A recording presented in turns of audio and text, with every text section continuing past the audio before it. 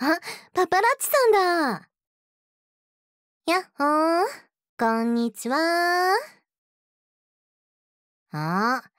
もしかして、天下の超有名アイドルに会えて嬉しい？それとも照れてる？素直じゃないな、パパラッチさんは。っていうか、前みたく私の追っかけしなくなったよね。なんで？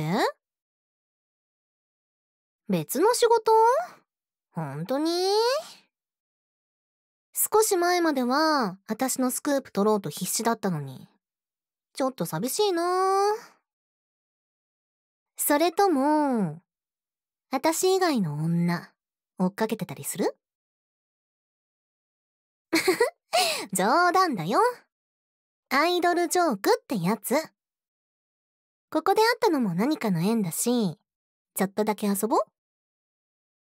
スクープ取りたいだけ取っていいからね。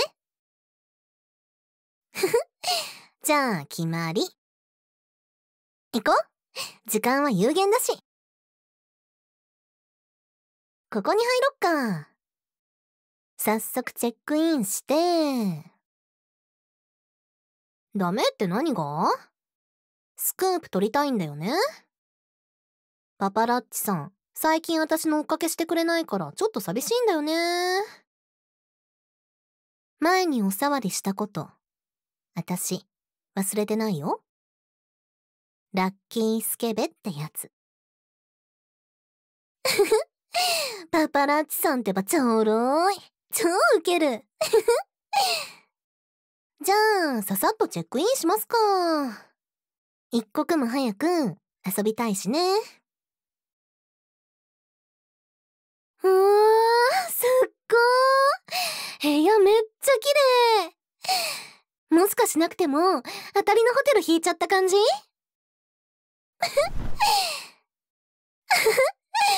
布団超ふかふか。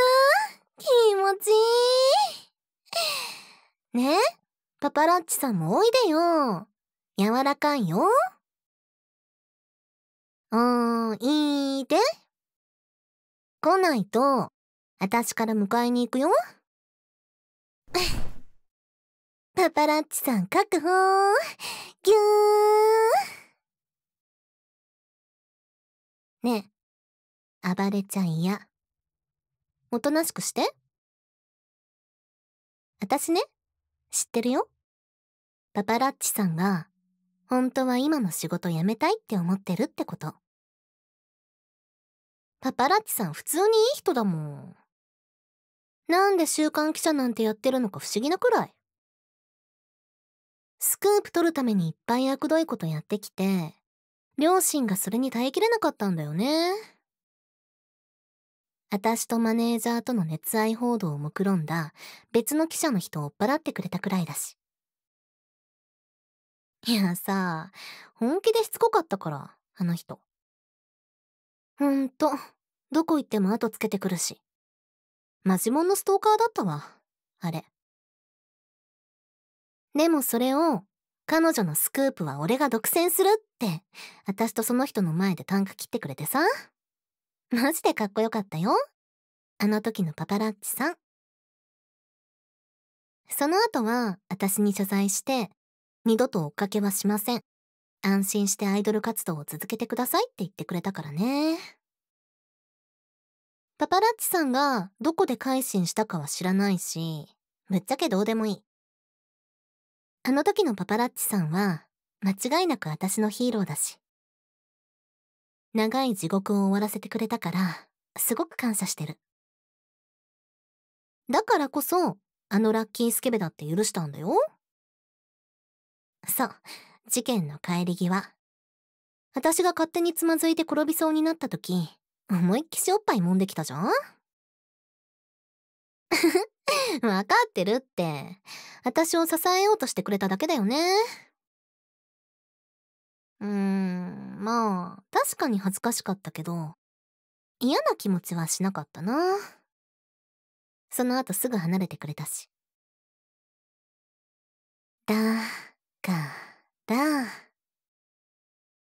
あの時の続き、しよ逃げちゃダメって言ってるでしょ。私の言うこと聞けない？私さ、パパラッチさんになら追っかけされてもいいと思ってたんだよ。だけど、あれから全然取材に来てくれないし、本当に寂しかったんだから。追っかけるならさ、ちゃんと最後まで追っかけてよ。それがパパラッチの責務ってもんじゃん？スクープ、独占するんでしょ？ほら、今がチャンスだよ。まあいいや。パパラッチさん、こっち向いて。うまく撮れた。やっぴー。後で顔面ガン盛りしよっかな。ダメ。もう撮っちゃったから。これ、SNS に流したら終わりだね。お互い。SNS じゃなくても、事務所のマネージャーさんのパソコンにでも送れば、あとは、ね。それくらい言わなくてもわかるんじゃない？今の状況を考えたらさ。ちゃんと抱いてよ。私のこと。まさかできないなんて言わないよね。人を夢中にさせた瞬間、はい、さようならとかありえないから。だけ。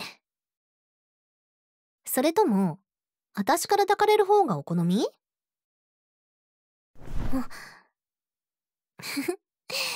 よくできました。私の追っかけは最後まで務めなよ。たとえファンじゃなかったとしてもさ。それいいね。私専属のパパラッチ。いいじゃん。ナイスアイデア。表の取材もガンガン受けちゃうし、こういう裏取材も大歓迎だから。その代わり、私のことは必ず満足させること。オッケー？いい返事。パパラッチさんのお手並み拝見ってことで。